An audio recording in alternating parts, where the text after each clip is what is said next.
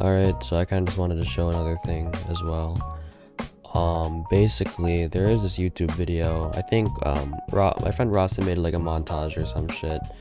Oh, I just clicked on two things, and it just looked kind of cool, and it used this effect called CC wide time, which, obviously, I've never heard of that thing in DaVinci Resolve.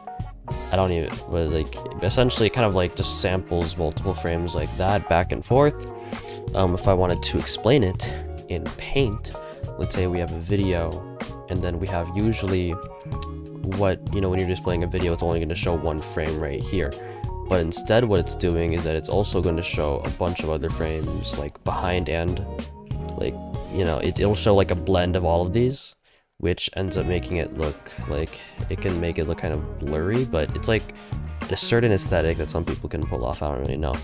Anyways, I think I might have found something that kind of works relatively okay in DaVinci Resolve that's kind of like that, but it's called MotionTrails.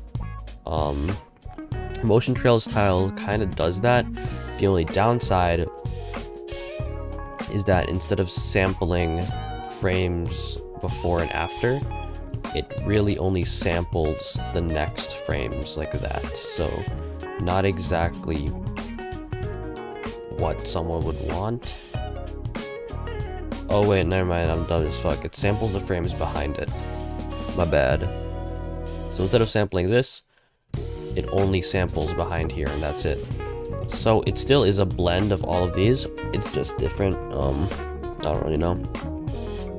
And maybe it's not like exactly what you want, but in terms of just blending a shit ton of frames together, you know, funny Fall Guys moment, I don't know, it can do the job, that's basically it. Because, you know, sometimes I feel like what a lot of people do is that they search up, like, how to do this in DaVinci Resolve, instead of just like, because, you know, no one knows what the fuck MotionTrails is, people just know what wide time is, so, yeah, no, it's something like it, that's basically it. You can legitimately just search it up. Yeah.